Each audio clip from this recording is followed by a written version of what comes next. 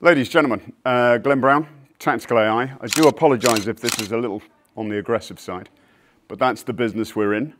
And right now it's an uncertain world, and there is war in Europe again, so it's kind of pertinent. What do I want to talk about today? The reality is I didn't want to talk about anything, but Mark insisted that I do, otherwise there was going to be no instant coffee. I'm going to talk about the provision of power, electrical power, DC power, at what we term the tactical edge. It used to be known as the front line back in the day, but since we've been hanging out with the Americans more and more, they always have an alternative term, and they call it the tactical edge. So power at the edge is our concern. I'm going to take you through a little bit of history so you understand the context and where we're at. Where we're at right now in the West, specifically the British Armed Forces. The lessons we're very quickly identifying and we hope learning from Ukraine. And what the future holds. Together with our relationship, Tactical AI with ZPN, we think we may have some solutions to some of the challenges that forces are facing, particularly in Ukraine at the moment.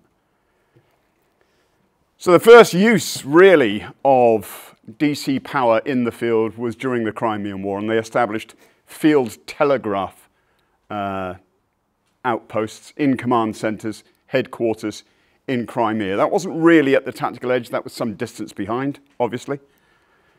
And then we looked at 1914 in the emergence of radio, thanks to the work of our friend Marconi, and the first radios were taken into the trenches. And generally speaking, they were used either to pass orders, as opposed to carrier pigeons, which were still in use, right up to the present time, actually. And also, DC power was used in flashlights, and that was also to do with communications. So Bardic lamps, that kind of thing, they would send each other coded messages using various filters on a lamp. Then in 1939, with the advance of battery technology and battery chemistries, it was possible to equip a soldier with a radio that he could carry on his back.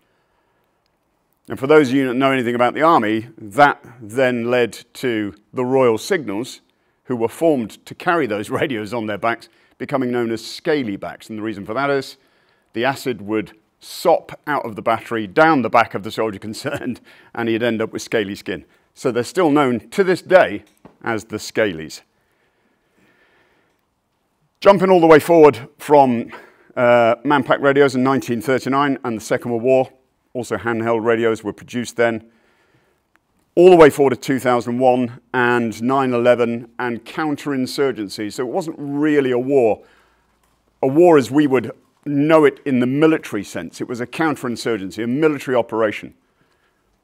Unlike Putin's special military operation, I hasten to add.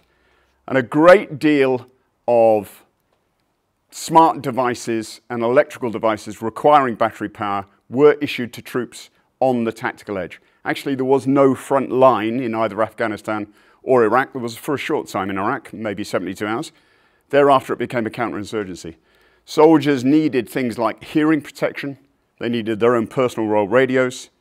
They needed things like digital scopes on their rifles and other sensor devices as well were being used, such as night vision goggles, thermal image scopes. All of it required battery power. The solution in those days, would you believe, was AA batteries.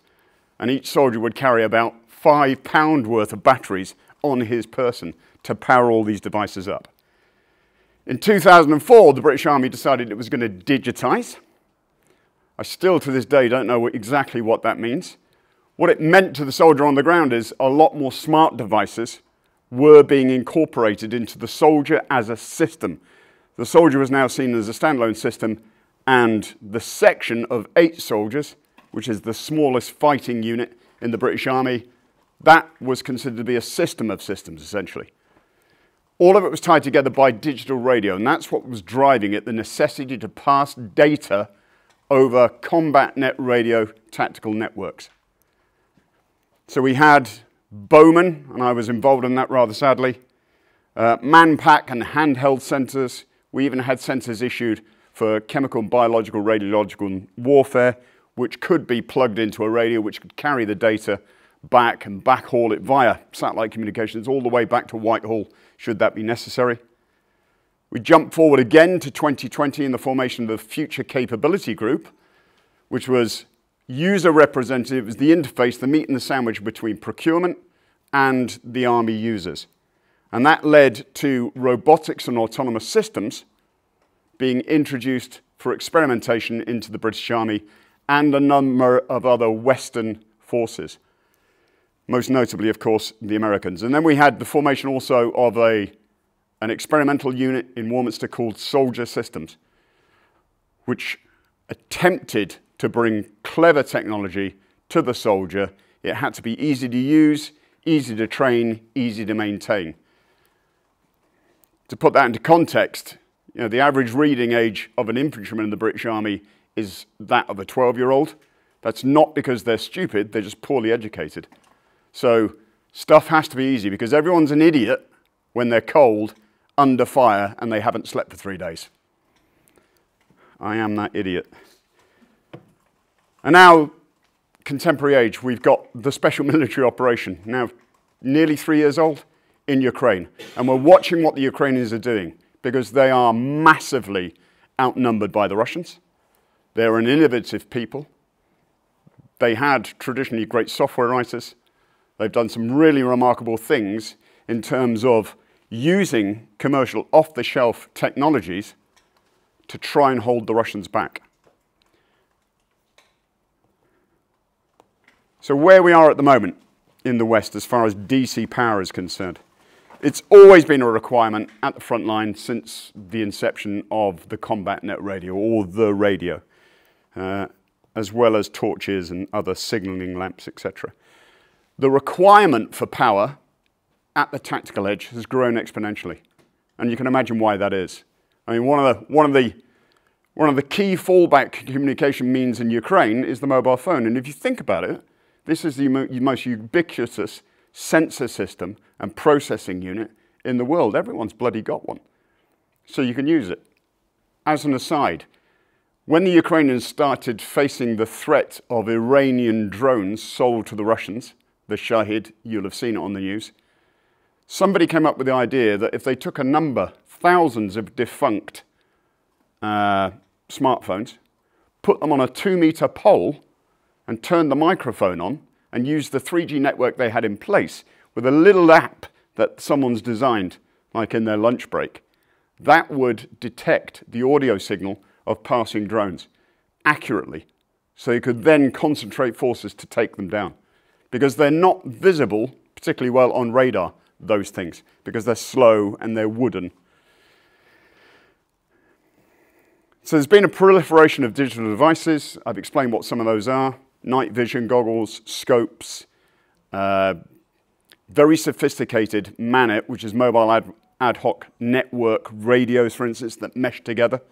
The idea of those things is they produce a battlefield of things. You'll have heard of the Internet of Things. And in fact, some of you will be running those at home. There's going to be a battlefield of things. It needs a bearer. It needs a Wi-Fi kind of capability at the front. And therefore, it needs battery power. Now, one of the things I failed to say at the beginning, and I should have done, is traditionally, DC power at the front was always produced by a generator. Generators on the modern battlefield are not a great thing because they produce signatures, heat, noise. They're a pain in the ass to lug around. Again, having been that man. And burying them doesn't work particularly well either, particularly if you forgot where you've put it and it's not running.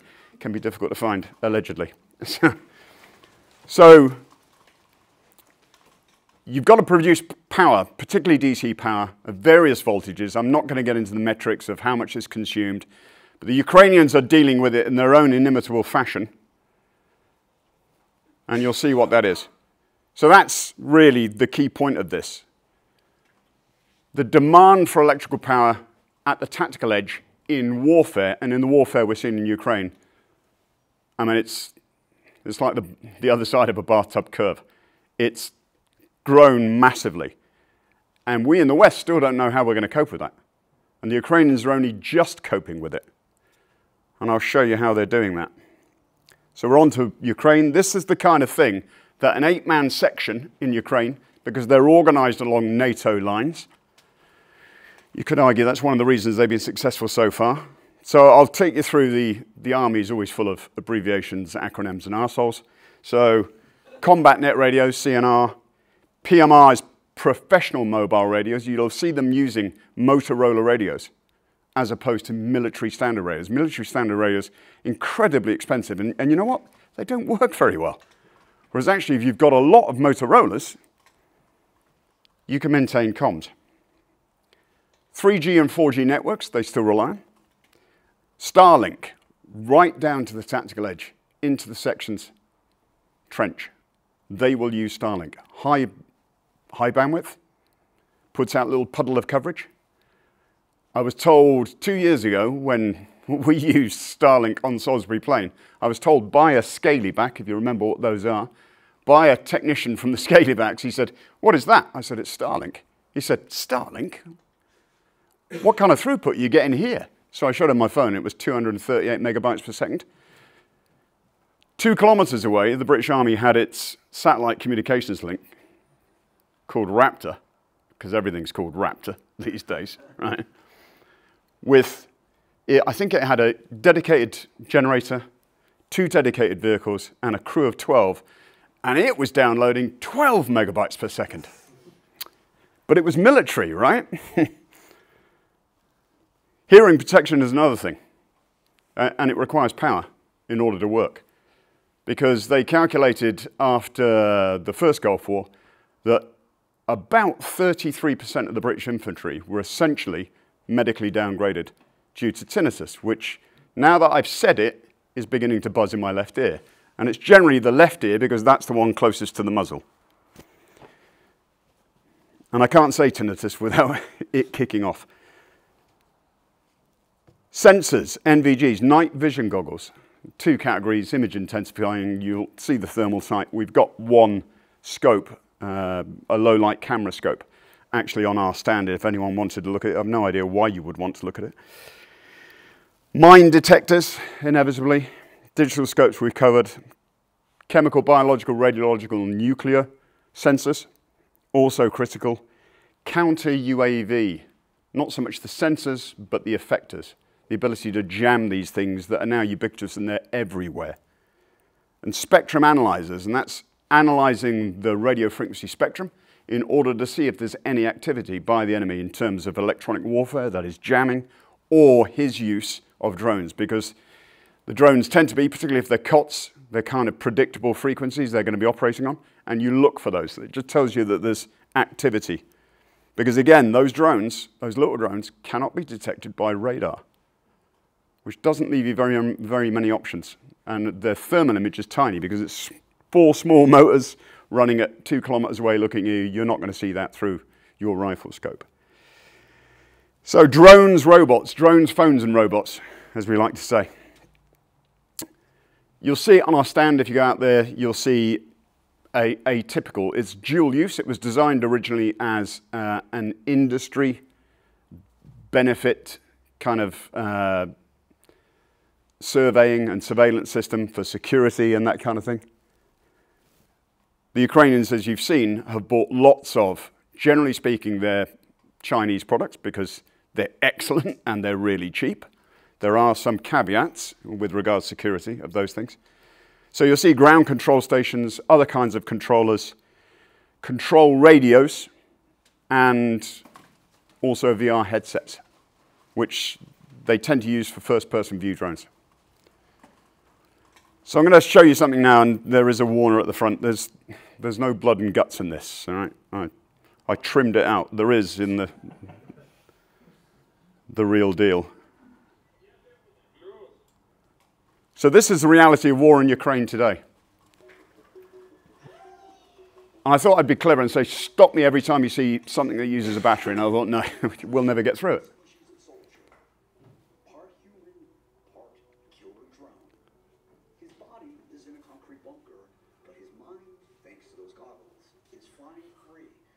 And the vaping, of course. Vaping units need recharging as well, don't they? I think. The drones, called FPVs, first-person view, are deployed on suicide runs to devastating effect. It's a high-risk mission. The pilots are the hunters, and the довго не затримуватись, щоб не звідкитись на засоби розвідки. Being close enough to kill means you're close enough to get killed by drone pilots on the other side.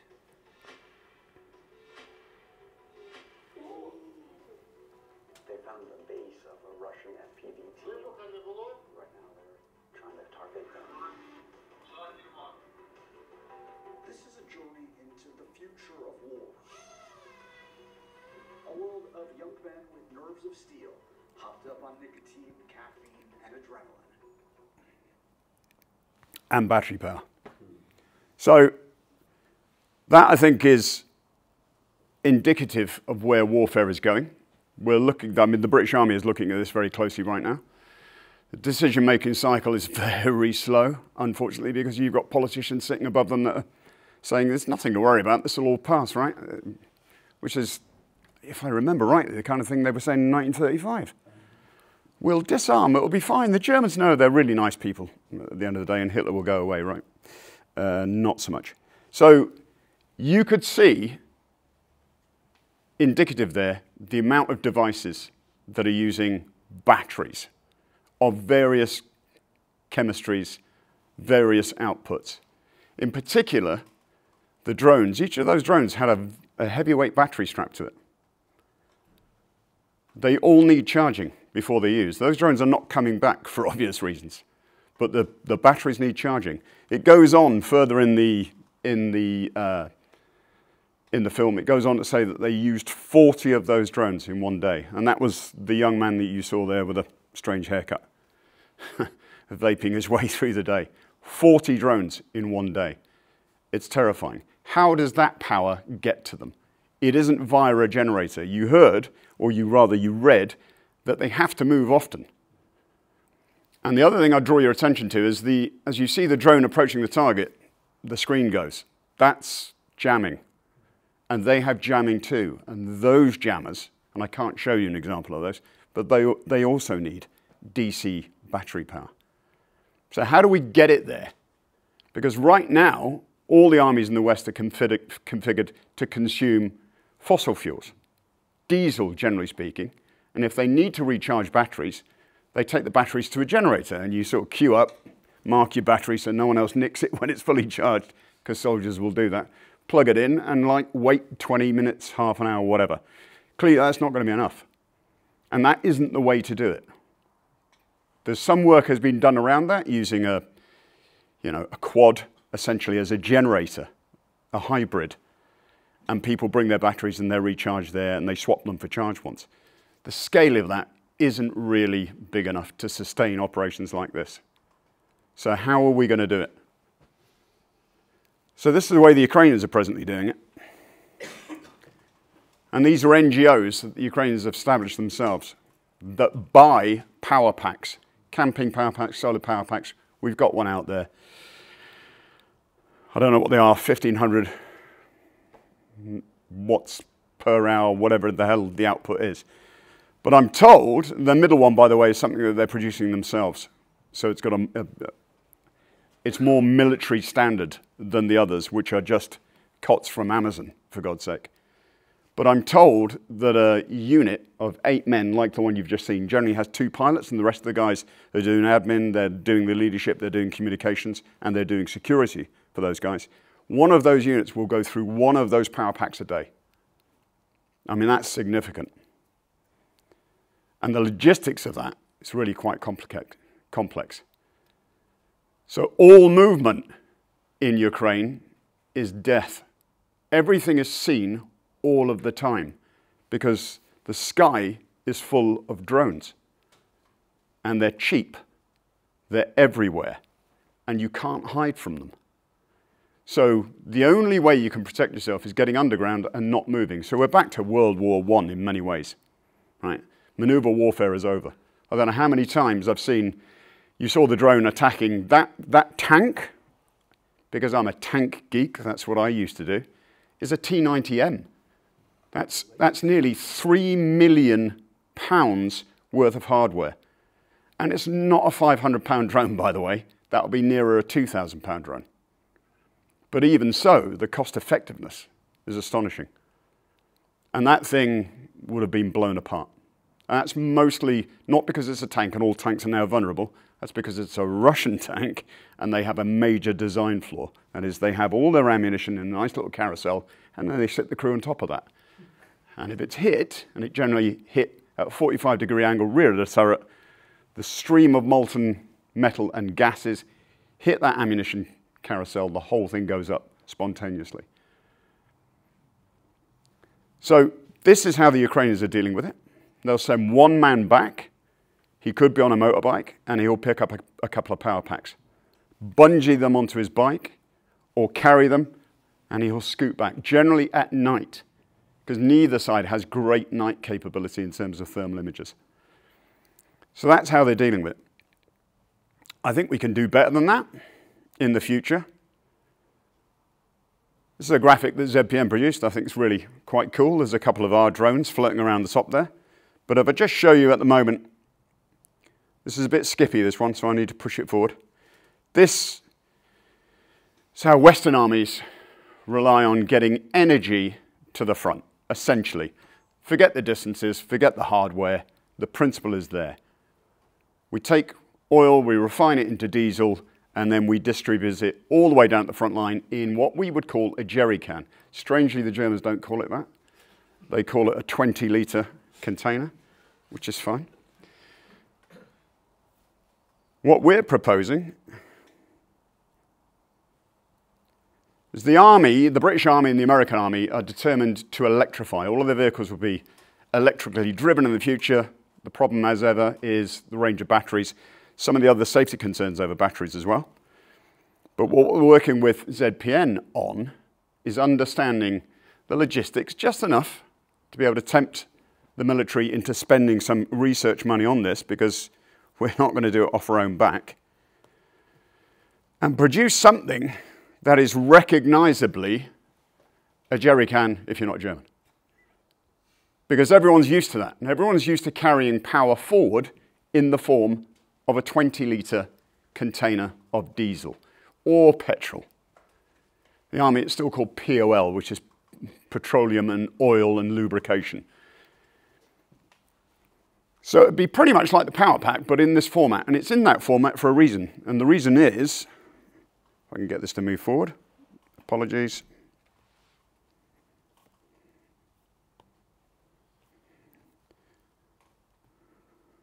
That's not where it should be.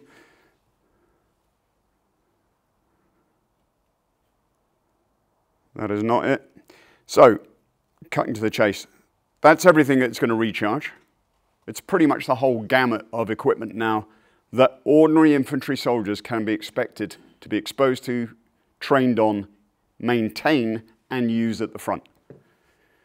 The jerry can itself, on every NATO vehicle, so NATO has a set of standards called STANAGs. It's where they agree that something has to be this shape, size, weight, colour, etc.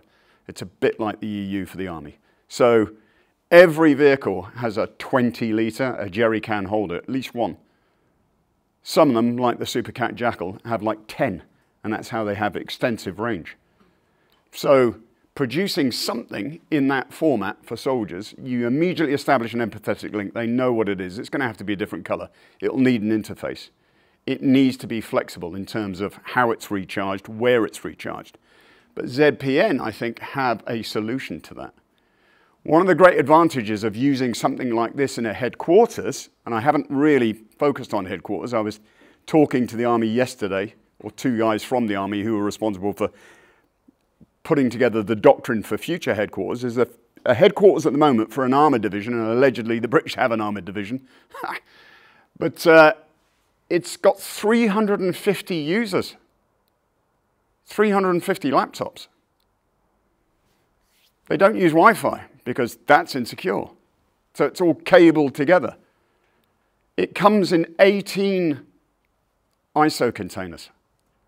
It takes 3 days just to establish the headquarters, to get it running.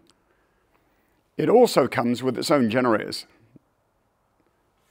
It's called the field power electrical, FPEs. These things have their own dedicated prime movers, massive trailer, huge output, three-phase, the rest of it. The problem is they're a massive target. They'll be seen, they'll be heard, they'll be detected. And they're indicative, a signature, and indicative of something major being there, even if they don't detect the rest of it, via the emissions from all the radios, the satellite comms, whatever else, movement in and out. So they want to separate all of these. And what they want to be able to do is replace the generators altogether. Now, someone's got to them and said there are hybrid generators, right? They're really good, they're going to work. But yeah, again, they're not fast charging. It's not instant power. So we see an ISO container worth of power being deposited at a sensible distance from where it's consumed and then being replaced. That's in the logistics chain, where it gets recharged and what it's recharged for, hopefully by solar, but it's not going to be solar anywhere near the front, nor is it going to be wind turbines. It's just not going to happen. Not in the near future. As much as I like the idea of that, it's not going to happen in the near future. So that whole electrical... So I think what we're dealing with is the future is electrification for most Western armies. It's been delayed because of the realities of what's happening in Ukraine and the threat that today's Russia presents all of us, essentially. I don't think anyone can deny now that it's a problem. It's a major problem. So getting stuff, power to the guys in the front line, the tactical edge, that's where the priority is. And that's where I think ZPN have an instant set of solutions. I'm done now with that diatribe. I'm happy to take questions as long as they're not technical. You only have to look at me and you go, he can't do maths. So, and that'd be right. But I'm happy to take any other questions you've got. I get the impression, because I watched the Ukraine development with interest and technological use that Yeah. of everyday things.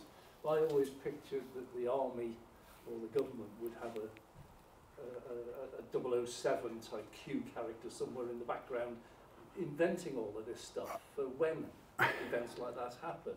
And it turns out there isn't anyone. No, because we haven't really been at war, right? There have been conflicts. Yeah. So the Falklands War... We're still making jet fighters and we're not at war. Ah, yes. So defence is still considered to be important, but a minor importance compared with where we were, you know, in 1938, for instance, entering into a war. Everything we've done thereafter, and I was in the army for 31 years, so I've done some of that, has been a conflict. And it's semantics, but the important thing is, from a political perspective, if you go to the war, the British Army, under our unwritten constitution, has to increase in size by 1/3. That's expensive. So we don't declare war on anyone, we have conflicts, right? We had the Falklands conflict. It makes me uncomfortable because Putin is not at war, he's at a special military operation, right? So like, oh Christ, he's learned a thing or two from us.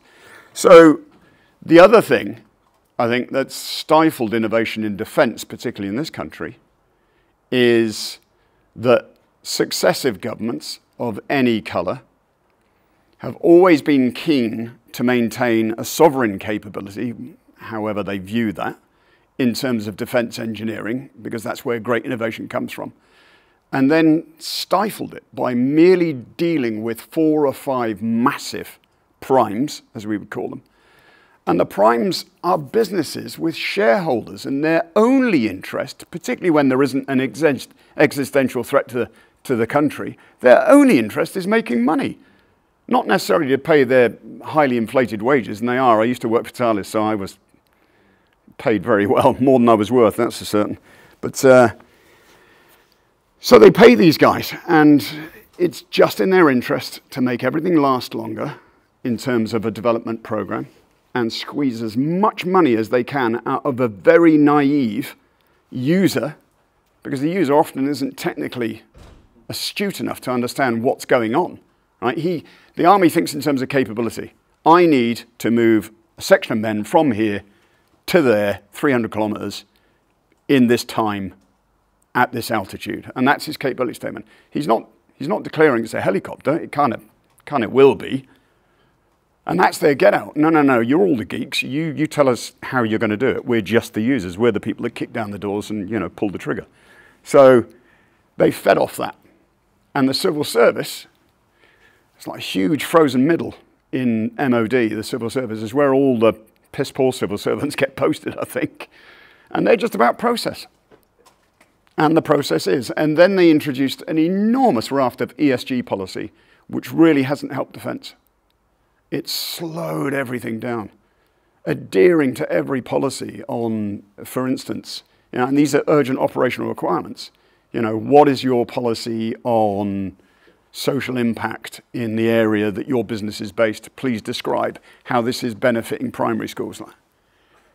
It's a bomb.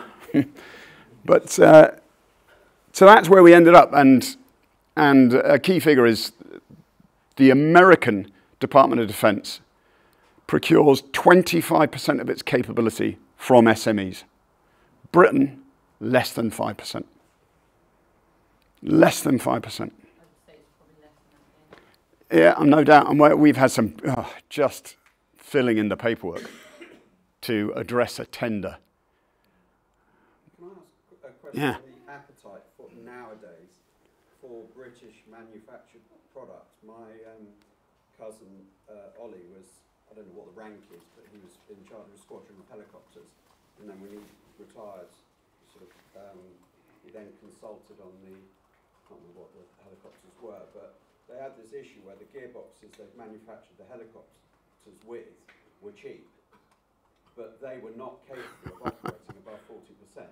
Yeah. So they then had to, and they were foreign, so they then had to go in and replace all the gearboxes. You almost said French. I'm going to assume that they're French. I don't know, We've never built helicopters unless we've collaborated with France in doing so in the past. But how do you overcome that from a procurement process in the political attitude to cost versus buying British? So for a while I was an independent consultant, and I actually worked in the Far East presenting solutions to legitimate, I hasten to add, we wouldn't deal with any nefarious governments, but legitimate governments in the Far East, and everything that the British did was considered to be excellent. Yeah. So it was either American or British. Right. And so that's the reputation. So yeah, sometimes we get that wrong. Yeah. Or if anything that the RAF was using must be good, tends to be the view, and it's naive, but yeah, the primes feed off that as well. So yeah, it's denuded the amount of innovation in defence. I mean, software writers, we heard it before from James, right? They go to fintech because that's where the money is. They're not going into defence. It just wasn't cool, and it's certainly not ESG. It might not be cool, but it's kind of a bit of a necessity these days, I think, because we are approaching another war. That's not me warmongering. I'm just sat here watching it come over the hill at me.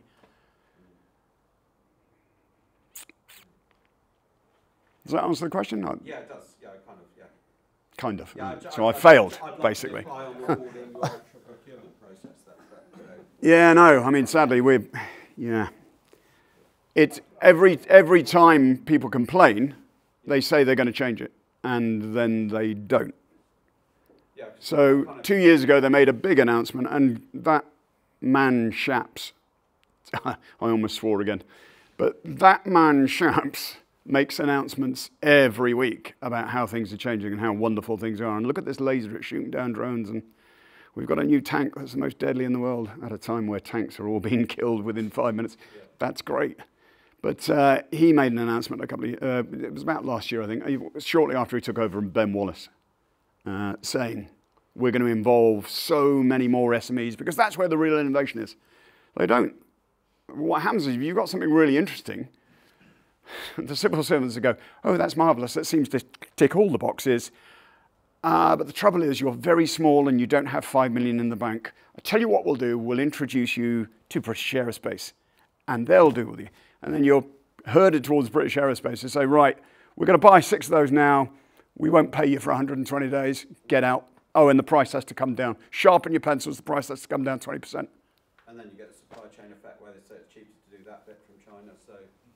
Yeah. Well, I mean, they're waking up to that now because, I mean, it's not that anything that's Chinese is suspect in terms of security. It's just that if China appears to have the intent to attack Taiwan, then there are going to be massive sanctions, and that supply chain will dry up overnight. So you need predictability in your supply chain, above and beyond everything else, actually. So don't be buying Chinese stuff now for the military, because if Xi decides that enough's enough and he's going into Taiwan, then you're not going to have access to that. So we need to replicate anything that we're buying, particularly for defense technology in China, needs to be replicated here. I mean, there's an argument that actually there's a lot of, I think, unwelcome tech transfer to China over the decades, right? Yeah. Via various networks. So we should be exploiting the stuff that we conceived of decades ago. We should be manufacturing that back in the West. Yeah. Chips is an obvious one, right? Yeah, and the interesting thing, we sort of are effectively in the fleet of mobility as a service fleet business, and we've been having conversations about taking on hundreds, thousands of cars very fast, and had conversations with Chinese manufacturers. But of course, in another business, we had the Huawei problem with the 4G rollout. So, yeah. So, and what we don't want to do is have a fleet of cars all on our app. The problem is, yeah, they're all connected. Those people that the Chinese are connected to our users. Anything that's connected.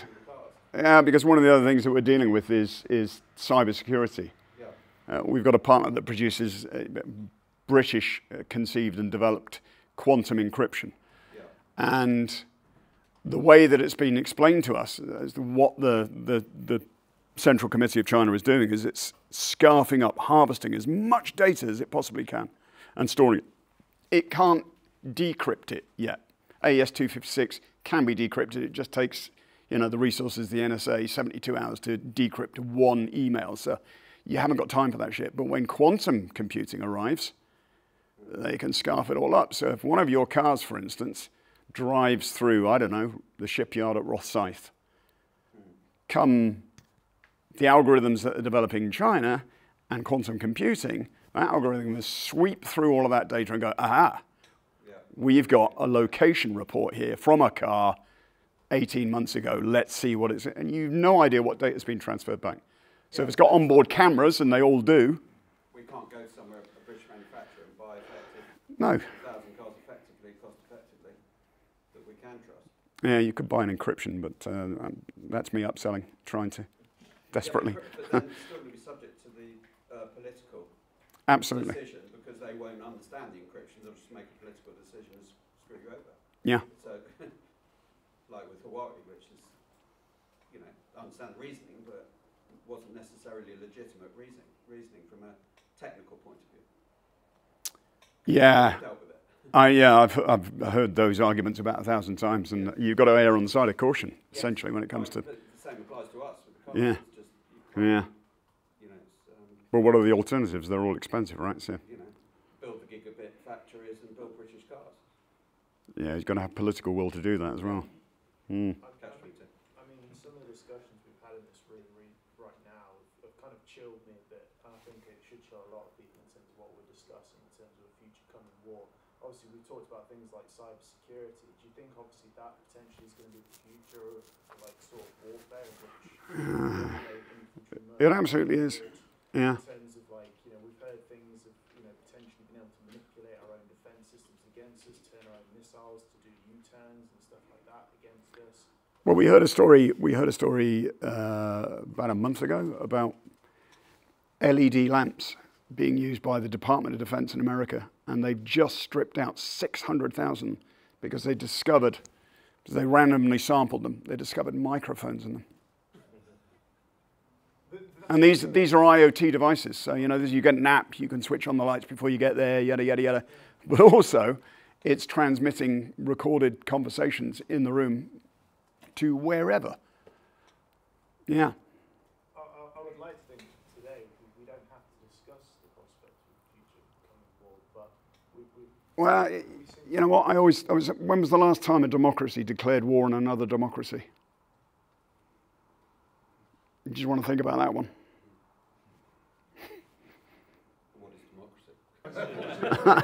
I think we're over that. There we go. Thanks for your time, anyway. Thank you very much. Okay. So, if Thank you.